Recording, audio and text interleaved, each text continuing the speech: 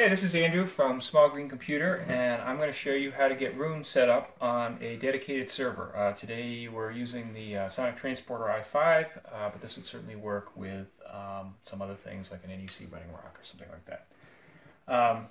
So here you can see on the back, we've got a couple different connectors. It's basically just a network connection.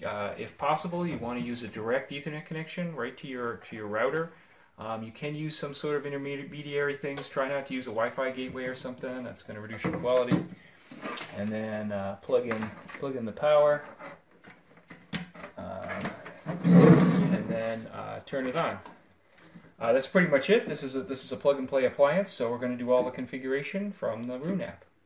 The next step is to download the Roon app on your computer. You can use this to configure the sonicTransporter.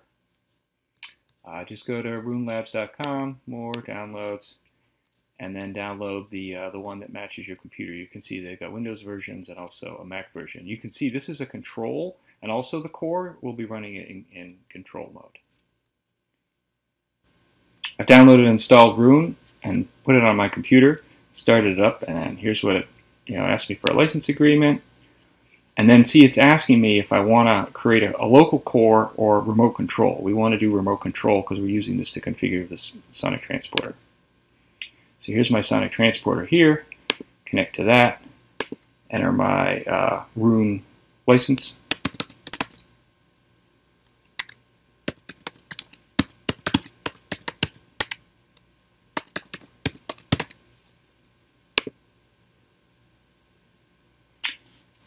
Oops, I have to unauthorize my Mac, and then we're ready to go. So here we just add the default folder, and again, this is the music folder on the sonicTransporter. And then if we have a title account, we can add it. It's very easy to add later, so I'm just not going to add my title now. And here we are. I've already added some music to my sonicTransporter. I have another video that shows you how to get the music from your computer onto your sonicTransporter. So the next step is to add some audio devices so we can play our music. So here you can see I have an Ultra Rendu on here. It just needs to be enabled to work with this Roon server. Enable it. I'm just going to call it Ultra. And that's done. Now I select an audio zone to play. Select my new audio zone. And then I go over here and pick a Dell here and start playing.